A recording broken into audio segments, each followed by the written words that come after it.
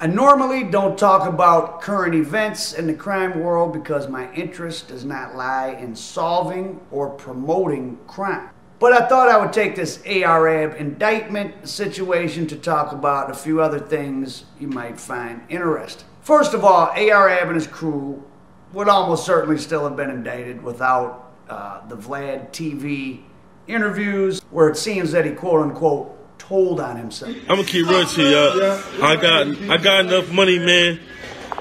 Like, I don't even have to get my hand dirty. I can get y'all eradicated, man. So behave, man. Cause I can sit back, man, and just dispatch.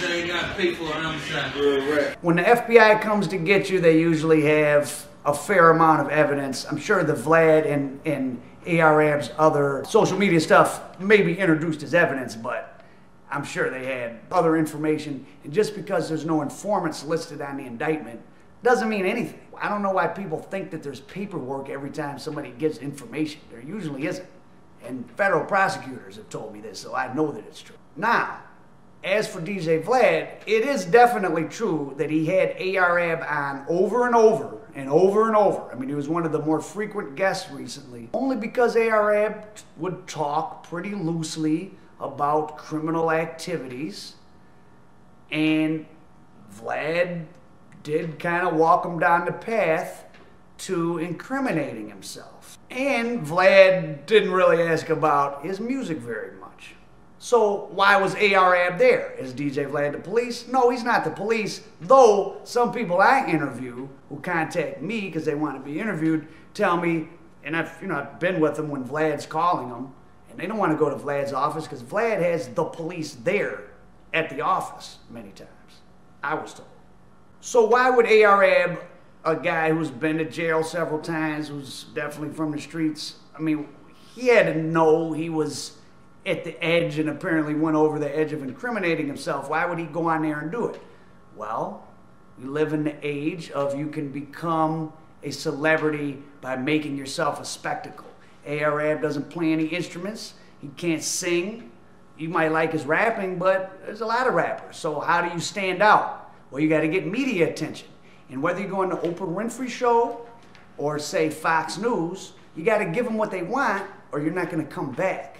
If you go on Fox News and you're not vaguely racist and stupid, you're not going to go back on a second time.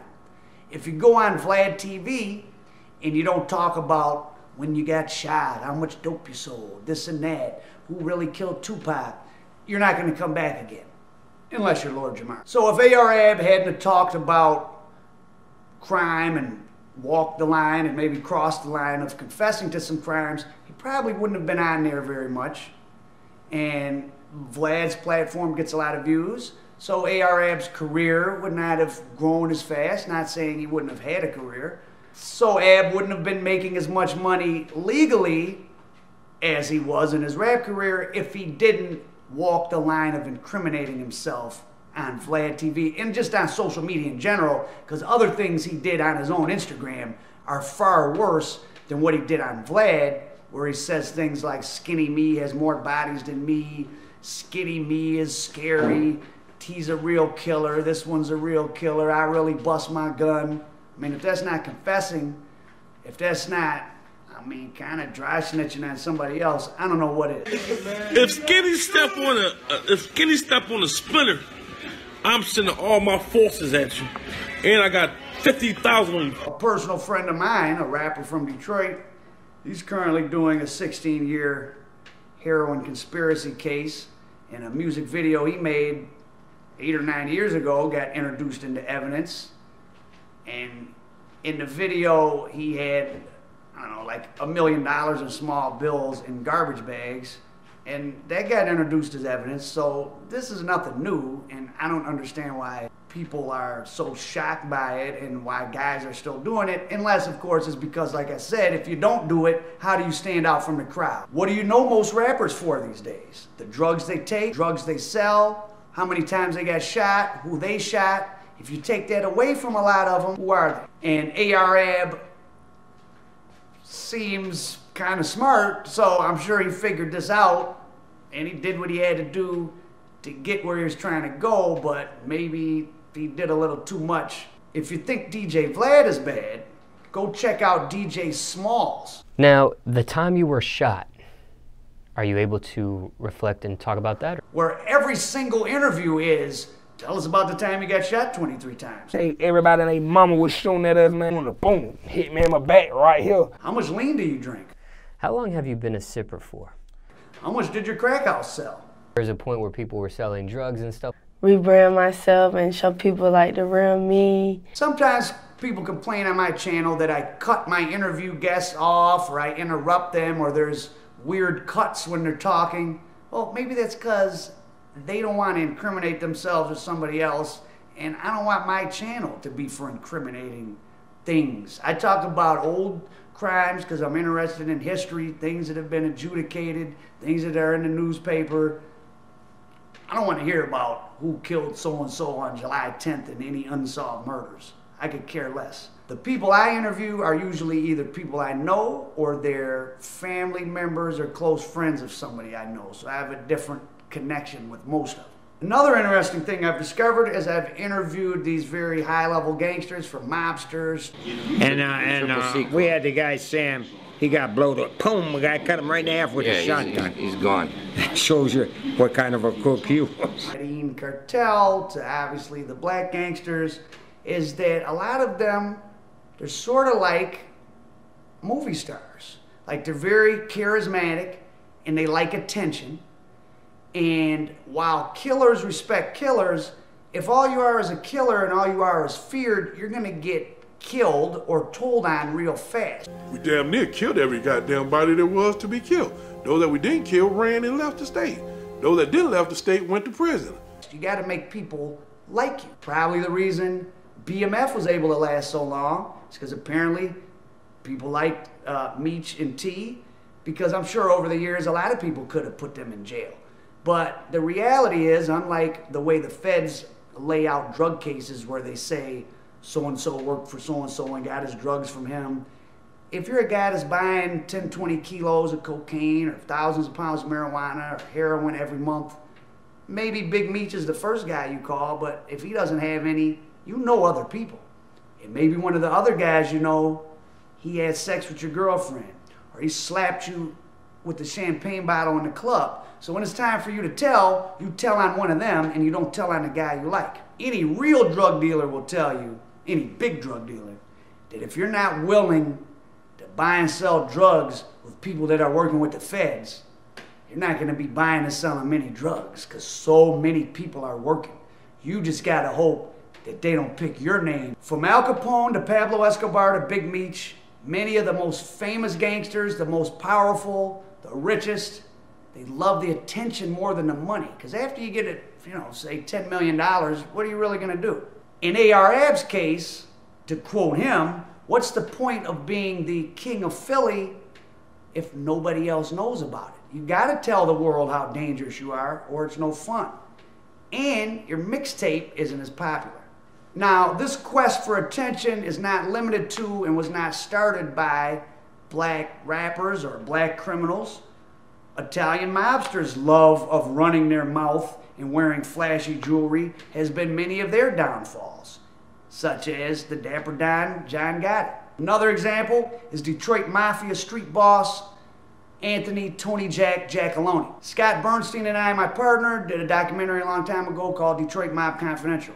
One story that didn't make it in was about when Tony Jack got convicted of tax evasion in the late 70s.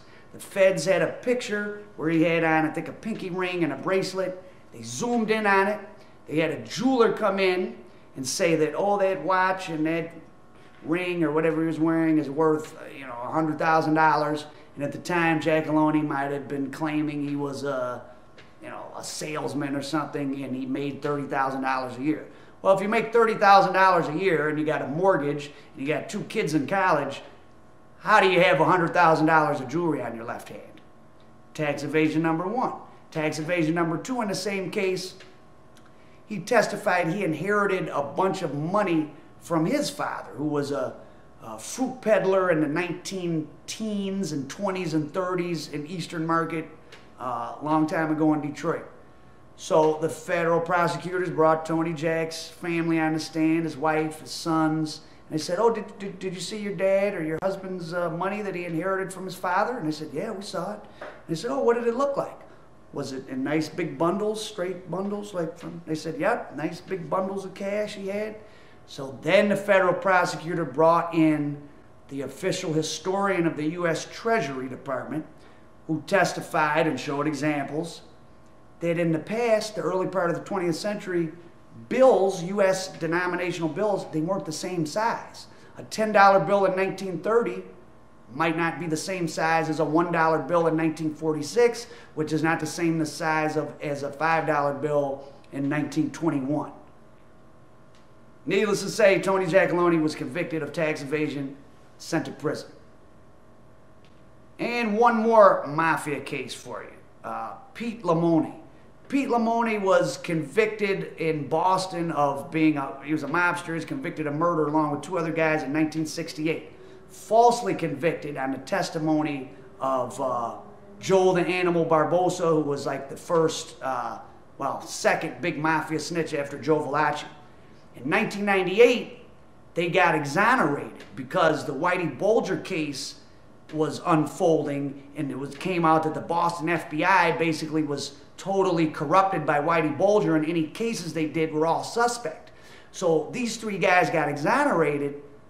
Pete Lamoni got out of prison. The other 2 guys had already died in prison. Lamoni got a $100 million settlement from the state of Massachusetts. So what did he do? He went back into the mob business. He became the consigliere of the Patriarch New England crime family, and then he became the boss. So he was in his 80s. He had a $100 million settlement from the state, which means you make $10 million a year just in interest. But he still wanted to be the boss of the mob family. And late in life, he caught another case. They made him do, I think, a year or 2 for bookmaking or something. And I don't know if he died in prison or he died right when he got out. So what really motivates criminals, it's not always the money. And in today's world, it's probably not primarily money, it's primarily fame. So hopefully ARAB and his crew were just hamming it up for the camera. I don't know. Hopefully they, get off with not too bad of a sentence. I don't know. But stay woke. The prophet has spoken. Cut it off.